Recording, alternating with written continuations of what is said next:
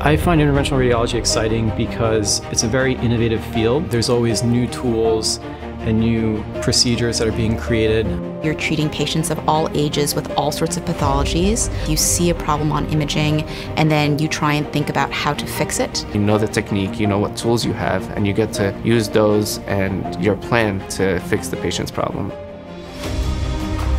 One of the biggest advantages of training at a place like Columbia is that it's part of NewYork-Presbyterian, which is one of the top hospitals in the country, constantly getting a diverse patient population with diseases that are 1 in a million. It's very rare to be able to read one day about a condition in a textbook and literally see it the next day in real life. And we're able to teach our fellows and residents in a way that allow them to progress rapidly by putting all of what they read to immediate use. We have a dedicated pediatric hospital, and we have a dedicated pediatric interventional radiologist. When I started, we offered 3 days a week scheduled pediatric IR procedures, and we were able to expand to 5 days a week. And it's really, really exciting to be a part of a growing program, and we bring our trainees into each part of that. There's also a downtown outpatient clinic where we can practice in more of a private practice type model.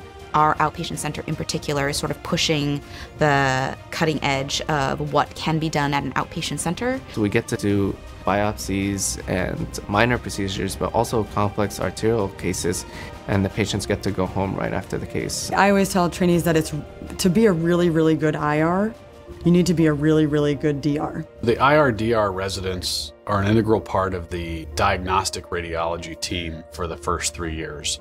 That being said, the IR training here starts on day 1.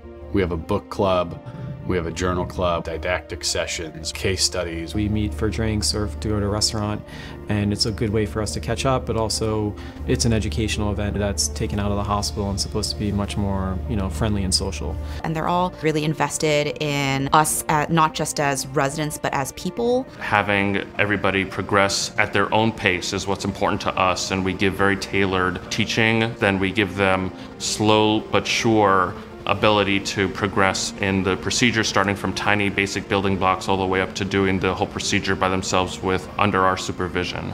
It's an amazing feeling seeing a resident come in and barely knowing what a catheter is, and then seeing them graduate ready to take care of patients with the complex procedures and disease processes that we treat.